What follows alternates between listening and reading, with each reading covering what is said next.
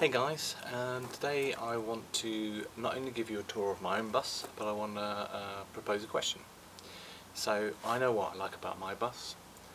What do you like about yours? What do you not like about yours? What would you like to change on yours? Essentially what I want to do is share the videos that you make and to get a better understanding of what everybody likes, what everybody doesn't like, and see all the differences out there and help people make up their minds whether they've just bought a bus, whether they're intending to change buses. So we're going to kick it off with my bus. It's a 1969 early bay window. It was made in a German factory, shipped over to the US market where it spent most of its time in Colorado. In about 2008 it got shipped back to the UK and I bought it about 3-4 years ago now. So one of the top things I like about my bus is the storage. When we bought it we knew we were going to go on a big trip and travel up to 6 months living in the bus, which we ended up doing. So storage was a premium. What we have here is actually a late 78 Westphalia Berlin interior shoehorned into an early 69 bay. What that means is you get a massive amount of storage space here. The rear cupboard that opens here with your little mirror is actually sitting over the original wheel well, so you actually get a full length cupboard. We keep the spare now on the roof. The bed, 3/4 width bed, when it pulls out it actually goes to the same level as the cupboard, so you don't get restricted on leg space at all.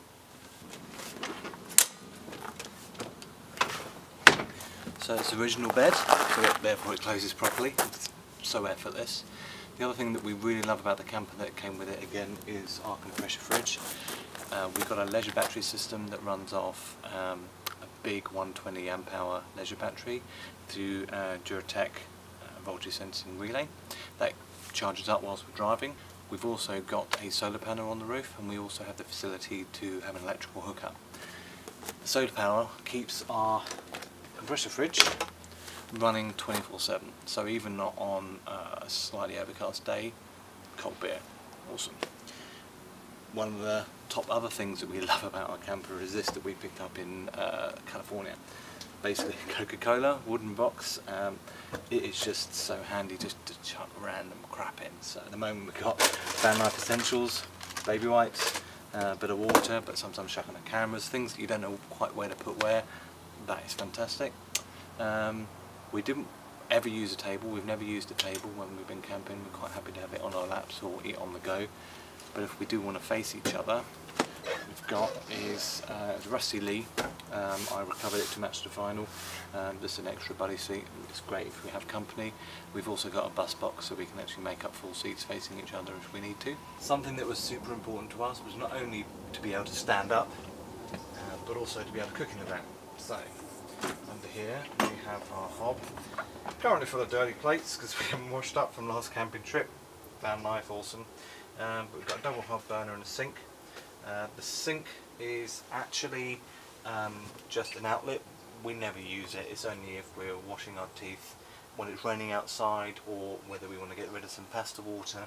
But generally speaking, we prepare all our food, chopping board and whatever, on the unit, and we move it to one side and then we cook on there. Another little thing that we love, these little hooks, if you can see them, to keep our cups up here, and our kettle. One of my most favourite things about the bus is the engine. So it originally came with a 1641 when we bought it. That was of unknown mileage, and unfortunately it died when we were in the US. So a week before Christmas, when it was snowing and we had 2 weeks left on our visa, we managed to get one shipped up from California. It's now a 2110 or 2110cc. It's pushing just over 100 brake horsepower. It has big valve heads, Scat C35 cam I believe, twin Delauto 40s, and bags full of torque. It really goes up hills. I no longer struggle, I can actually accelerate up hills. So it's a lot of fun. It's not a screamer, but it's a really good cruising engine, which is perfect for what we do, cruising at long distance. So there you go guys, that's my bus and that's why I like it. What do you like about yours? I'm dying to know.